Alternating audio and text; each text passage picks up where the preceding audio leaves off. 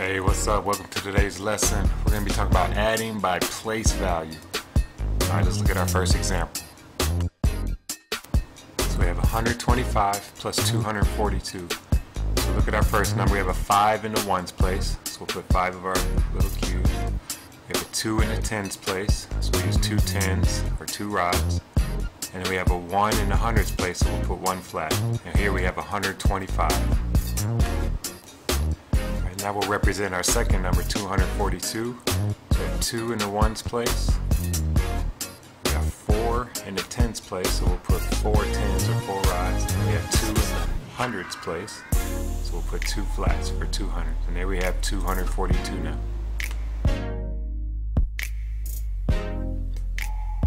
Now mentally we can see each of these as numbers. So we can see 5, 20, and 100. So that makes 125. We have 2, 40, and 200, and that's what gives us the 242. And now we can add all this together to find our answer.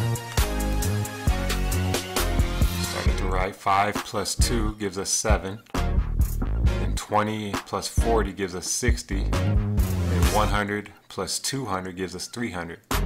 So 300 plus 60 plus 7, and we can see that is 367. Now being able to break numbers down like this into their place values and being able to add by place value is a good mental strategy because it allows you to be flexible when thinking about numbers.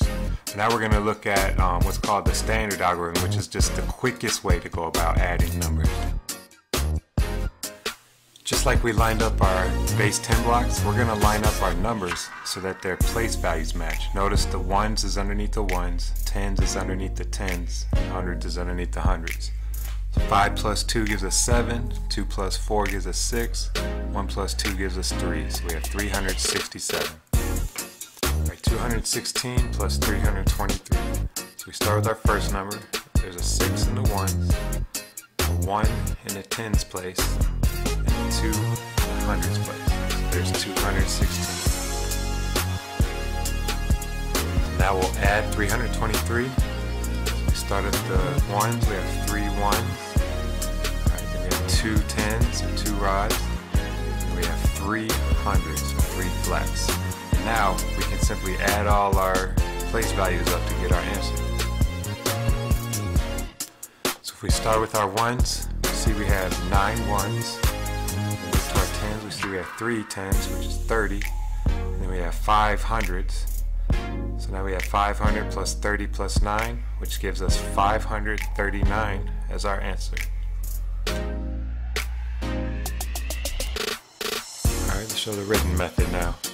So we have 216. We make sure we line up 323 directly underneath it by place value. Then we add vertically. 6 plus 3 is 9, 1 plus 2 is 3, 2 plus 3 is 5, gives us our same answer, 539. So now you've seen how you can use your base 10 blocks to add by place value and connect it to the written method. Hope you enjoyed it. See you next time. Peace out.